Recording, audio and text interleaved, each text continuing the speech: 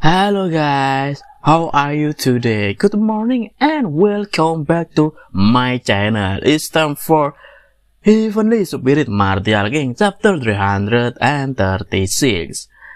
Being cornered, the two participants from the Tianxia dynasty finally used their flagship card, Spirit Puppet. Lin Yan himself took out his white dart flame to face the Spirit Puppet of the two brothers from the Tianxia dynasty. Lin Yan then attacking the two brothers with his punch. This meant the two brothers laughed at Lin Yan for intending to compete with them in physical strength. With great confidence, the two brothers wouldn't lose in physical strength.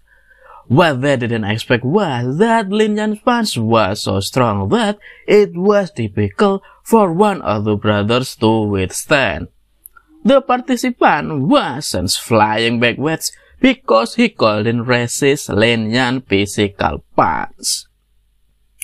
The other brothers then thought, isn't Lin Yan's physical strength too strong?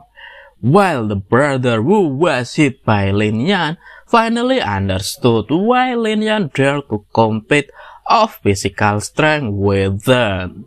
Not yet out of shock, Lin Yan lunged towards him again and hit him, causing him to bounce back again.